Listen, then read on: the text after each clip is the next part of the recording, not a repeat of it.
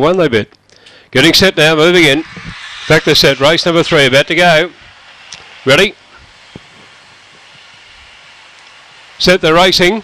Going out pretty smart with there, Arachnophobia. Over on the inside there, Girardi had speed to go through and lead to the back straight by about 8 lengths now.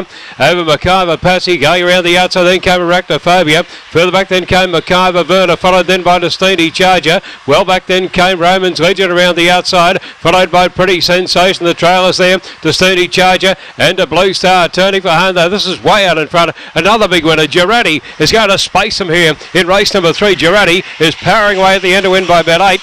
Romans Legend laying ground for second, McIver Patsy third, and then came McIver Verna. Back to the inside, Arachnophobia, followed further back then by a Pretty Sensation. And the last couple of Destiny Charger into Blue Star, the time around 31.13.